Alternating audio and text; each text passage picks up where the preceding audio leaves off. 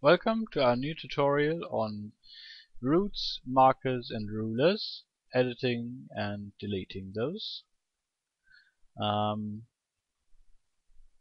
If you have the menu down here and you go to route and you select new route, there will be a new route created in the very center of your screen that you are free to edit and move around in any way you wish. To move waypoints, you'd simply drag on one of these waypoints and drag them into the position you wish to have them. If you select a waypoint and then you drag on the plus signs on the end, there will be a new waypoint created. And if you drag on a connecting line between two waypoints, there will also be a new waypoint created that you can edit and move. If you want to delete waypoints, you select one waypoint and then you go to the menu and say delete waypoint.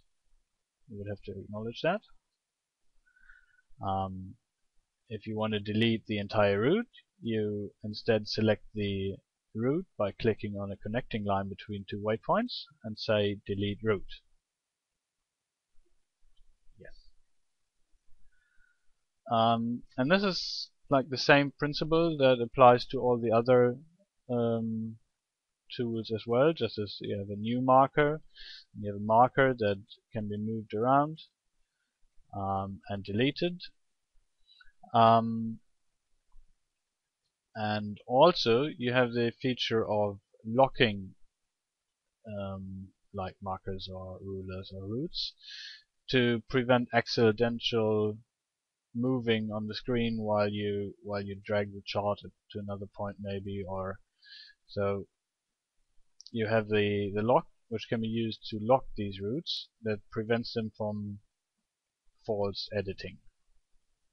Now you're not able to move anything around, but also not to delete anything. So if you want to edit it again, you have to unlock it first and say, well, move it around or delete waypoint or do any such movements. The same applies for the ruler, which is a quick distance bearing measuring tool. You move it around. On the upper left corner you always see the measurements, distances and bearings, as well as positions. Also you're able to move the entire distance bearings ruler around, and you can lock it or you can delete the bearing.